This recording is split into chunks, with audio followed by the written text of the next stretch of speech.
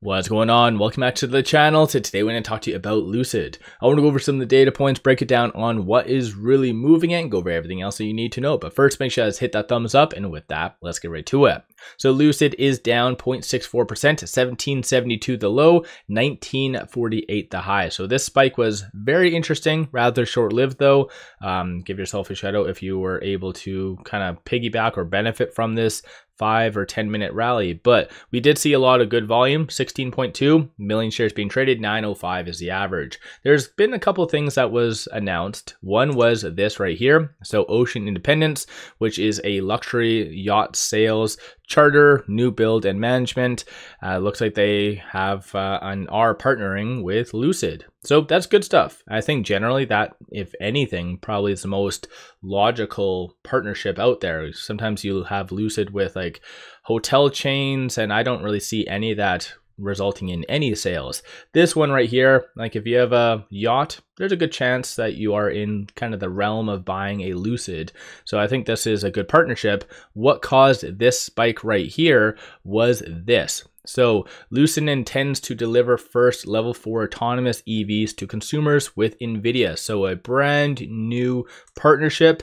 Well, I guess not new partnership, because they already did have a previous one with NVIDIA that was announced back in 2022, but this does show level 4. So huge news for Lucid, moving in the right direction. So you kind of have two things working at the same time. So you have Uber, Neuro, that is going to really go full kind of autonomous there. And then you have on the consumer side now with this that can do it level 4. So in general, this is good news. Previously, what was announced way back in right over here, I think January 2023. So yeah, 2022, 2023, this did come out where Lucid through NVIDIA was going to be able to offer level 3. So this technically is a move in the right direction. So this, again, you kind of had two big things that did come out. One good partnership and one thing that is going to be good for the midsize. So it does say that the future midsize vehicles. So regrettably, you kind of have to wait up until, I guess, late 2026 when this is going to actually come to fruition. But this is a good talking point for them. So they'll be able to use this in their upcoming earnings in roughly like 1 week from now. So I think in general, this is a good thing. Is it a reason to have caused this spike right here? Most definitely not. This, I think, really goes to show and signals how influential like algorithmic trading truly is, because I couldn't really see any institutions really doing that from the secondary market and also the dark pool. It wasn't really any big transactions, so it was just algorithmic trading causing that spike. So it is unfortunate, but goes to show how little it takes for Lucid to actually go higher. One thing I do want to bring up, more of a constructive criticism. So we've seen, I guess, a lot of MBA and Timothy. Those are kind of the avenue that Lucid wants to take.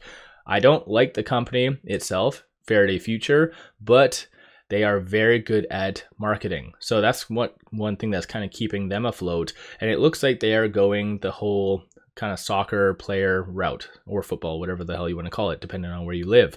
So what's interesting about Faraday is they actually started a lot of partnerships with some Middle Eastern entities, and very similar to Lucid, just Faraday's vehicles suck and they can't really ramp up. But nonetheless, they at least are going this route. So it'd be a lot more advantageous. Like I said, I think if Lucid learned a little bit of marketing from Faraday, and which is rather interesting, because I do believe that Faraday, their current management, they actually kind of poached a couple people from Lucid. So I don't know, maybe they got something, or maybe now it's time for Lucid to learn a little bit from Faraday, even though I think they'll probably go belly up in a year and a half. But their marketing definitely is fairly good, right?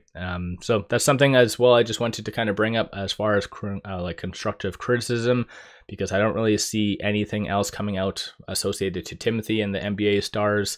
They did their photo shoots, and I don't really see that really affecting the stock price whatsoever right now. But at the time doing this video, shorts are returning 103,000 shares. 29.4% of the free floats being shorted, works out to be 37.3 million shares overall are being shorted.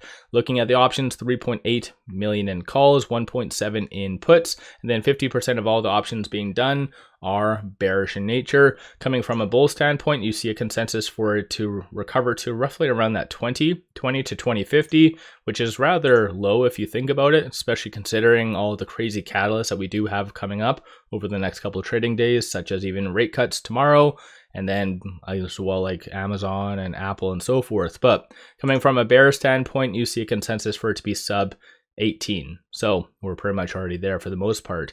These are all the transactions occurring on the secondary market above $100,000. So you do actually see a good amount of buying, as what you can kind of see right here. Nothing that would have caused this magnitude of a squeeze. So algos are still kind of the majority volume, but still good to see institutions actually buying Lucid today. And then these are all the transactions occurring on the dark pool above $100,000. So 2.03, 2.03, that was clearly the same entity just based on the timestamp right there. And then aside from that, it's very popular of a exchange, largely linked to shorts as well as hedge funds. With it right now at 1803, it is trading between this pivot and this S1. So 1765 is the strong support. Luckily enough, hasn't been tested today. It kind of came very close to it, and that kind of answers my question from a couple of videos ago, whether we were going to be seeing 21 or 17 next. Like I even alluded to in that video, based on all the catalysts, I would have easily assumed 21 would have been on the table, but nonetheless, 1765 is going to be a strong support, and then 2119 is going to be the next strong target / resistance. This is a one-day chart, very strong support and resistance points.